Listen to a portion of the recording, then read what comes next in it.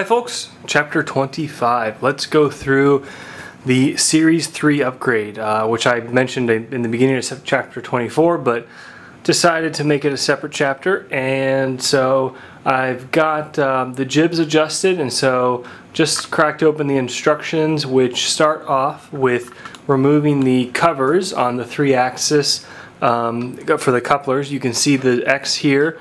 You can barely see the Z up there in the corner. Now for all of you guys that have the power drawbar, the Z-axis motor coupling cover is now the piece of sheet metal that holds the power drawbar air manifold, but that's okay. And then the Y-axis guy, which is behind the mill, and for those of you like me who have the mill relatively close to a wall, enjoy. Hope you're thin. We'll see how much of a pain that becomes. And so I'm just going to go over the same way I did with the jibs, which is I'm going to run with this on my own, but hop back onto video as I see tips or tricks or things that weren't necessarily intuitive from the rather thorough and photographic instruction manual from Tormach. Alright, first thing I noticed is that you need to block the Z-axis up on a piece of wood so that it doesn't fall when you detach the motor. And to do that, you obviously don't want any tools in there, nor do you even want the TTS R8 collet, which protrudes through the spindle nose. So I'm going to take that out, which means I'm going to take the whole drawbar assembly out and block it up. I also think I've got the table in a good position, which is basically all the way forward and all the way left near those limit switches. While I'm at it, might as well share what my R8 TTS collet looks like. I just took this out of the mill. It has not been out since I installed the power drawbar probably in November of last year, so that's about 10 months, and I've probably done a few thousand, if not more, tool changes on it. It needs to be clean. Cleaning it, if you read the TTS white paper, talks a lot about its holding power having to do with how clean it is, and it's got some grime on it. It is a wear item, meaning eventually you buy a new one of these. I'm not sure if I'm close to that or not. I'll be sure to chime in on this video or later videos if I come to that conclusion. I jogged down the Z-axis to where this block barely moves. It's certainly not going to let the Z-axis drop any material amount. The next instruction on the sheet is to then start unscrewing the coupler socket head cap screws, which is what's going to let this thing fall. And the step after that is to start messing with the motors themselves and the conduits on them, which I'm guessing that's the point at which you definitely don't want the power on or even connected. So the instruction guide's not exactly clear on that, but I'm going to go ahead and turn the machine off and then unplug it from the wall. Alright, first mistake. The next step is to loosen the motor couplers, and I just realized that starting with the Z-axis, the coupler, the socket head cap screws on the coupler, for instance the ones that you can see if I zoom in here, are facing away from me right now. So I've got to jog each axis so that I can actually see the coupler screws to get at them. Alright, quick update. I've got the Z-axis stepper motor off.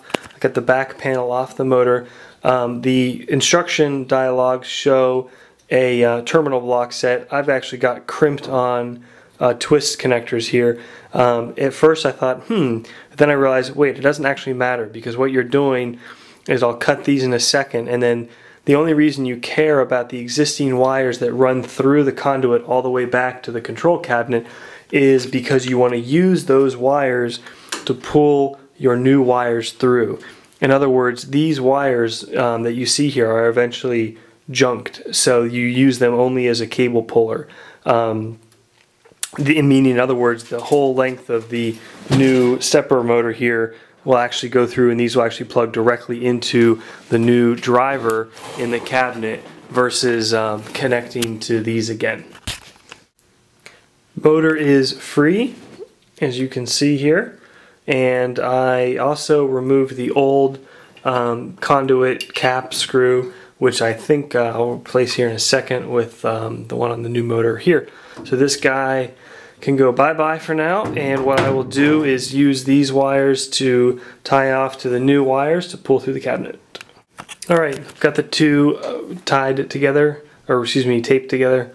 If you haven't pulled wires before but like this, make sure you use enough tape so that it doesn't slip. That's a pain if it does. And also you want to make sure it's pretty smooth, so that if there's any snags or turns or corners that you can navigate the wire through by pulling. You also want to make sure it's not so thick though that it doesn't fit through any of the holes. I left this piece which came out of the socket here on the left side just because it was a little bit tight on the fit, and it'll work fine over there. And then finally, just make sure you don't have any kinks in your wire, and then let's go find out where this is in the cabinet to pull it through.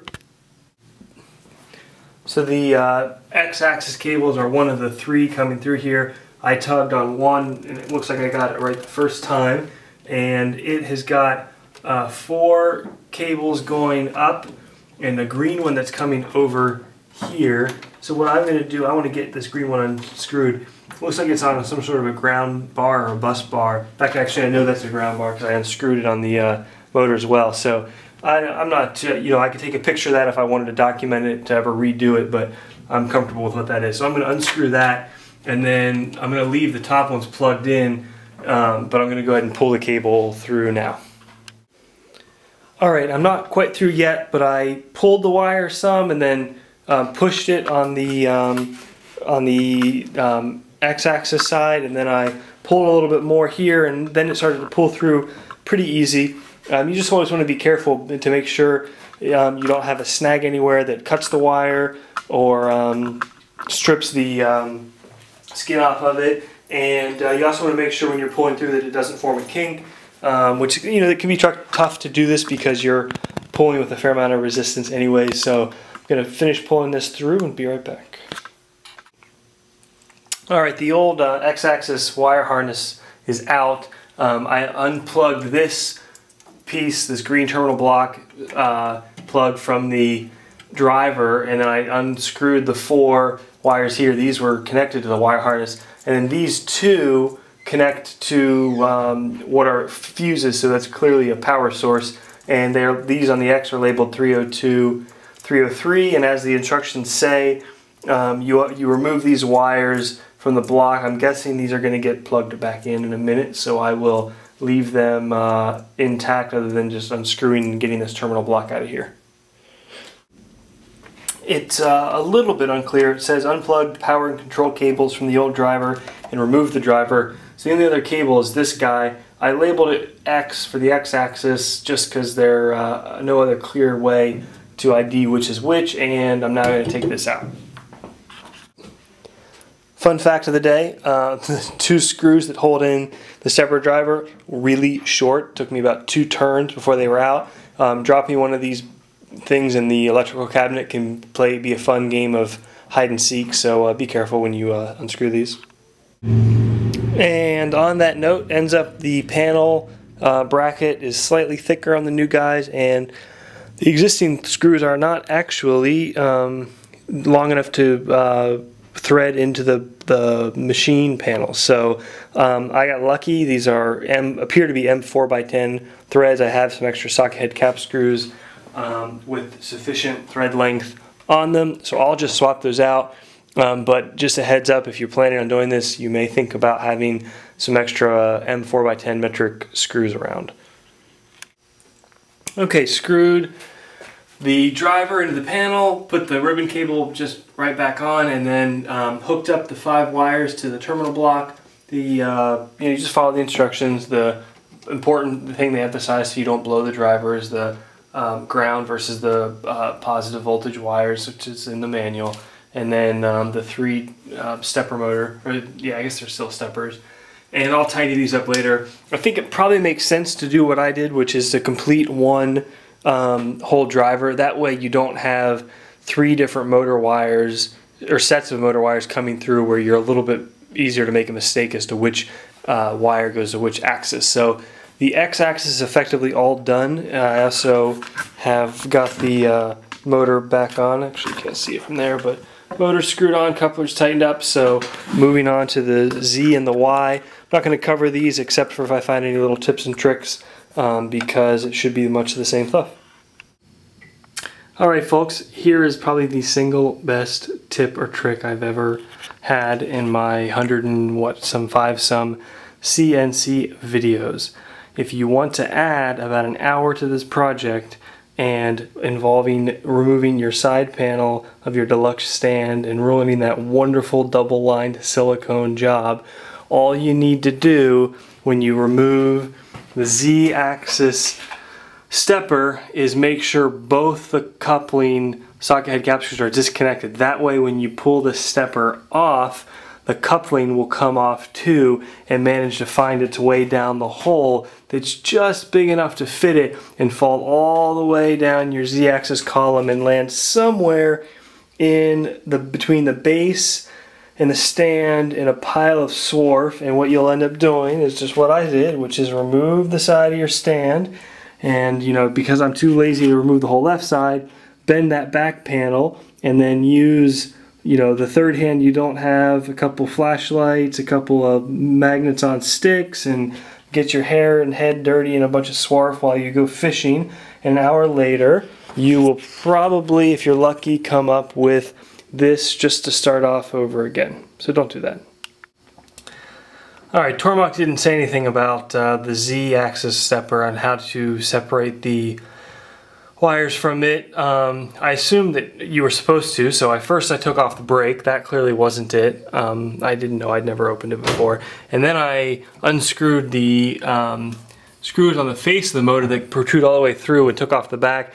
I don't think that was it either. That ended up actually removing part of the motor. I have no idea whether that did any permanent damage. It shouldn't matter since I can't really put this thing, I'm not putting it back on anyways, but looks like there's no extra slack there, so I guess what you do is just cut these off right here and then tie off on your new ones. Okay, coming down home stretch, got the Z-axis driver in. The two black cords, they provide some female crimp ends. I just want to show you, we do some work for wire harnesses, so I have a tool here that's correctly designed for it, but all it really does is squash this end together like so. So pretty easy to improvise. Another tool, and I just wanted to show you that. The two black cables that we just crimped with the blue ends get plugged into the DC bus board, which is part number 30661. All the instructions say is connect these to the BRK plus and minus connections. Polarity is not important. So that's fine. I get the instructions and I can see the BRK plus and minus. It's a little bit worrisome just because normally they say polarity is not important, but I got to tell you, when you're someone like me and you're dealing with this kind of equipment, it'd be reassuring to see a picture or something just confirming I'm not doing something really stupid here, because it's sort of a triple red flag when someone tells you positive and negatives and don't matter type of thing. But anyways, I'm going to plug these in and wrap up the cabinet. Correction here on the two brake wires. As I was cleaning up the wires, I realized I had the old brake wires left in the column, and I pulled them out and I traced them back to the DC bus board where I thought I had plugged it in correctly, and sure enough, I think I was wrong, but frankly it's a little bit uncertain. There's a brake relay plus tab here, and then there's a tab here which when I put a mirror on it I can see from the other side. I think it says brake, and that's the two I believe where I pulled the old brake ones off of. So in some respects that's pretty logical, replace the old ones with the new ones, but I gotta say that's frustrating to not feel 100% certain and to not be able to read the text and such, but that's what I'm gonna go with.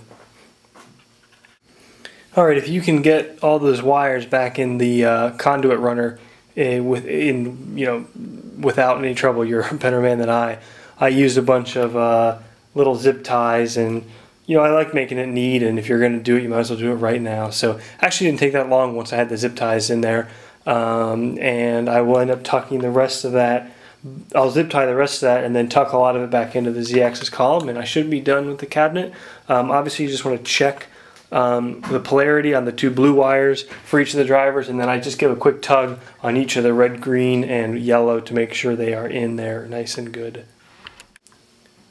Last two things to check: make sure the dip switches are in the correct positions per the instruction manual.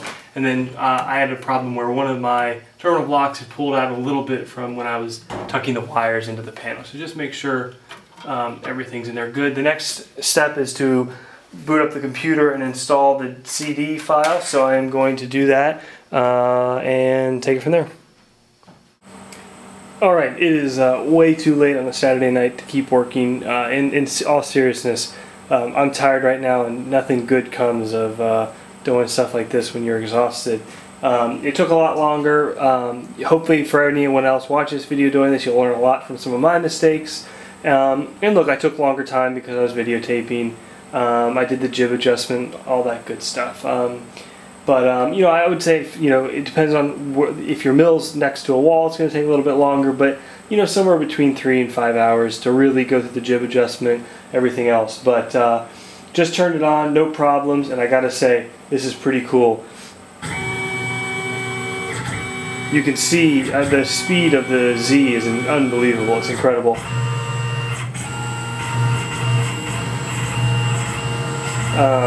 So you know, they sound a lot different, which maybe there's a coolness factor, but you're supposed to be more accurate. I'm not going to get into that tonight.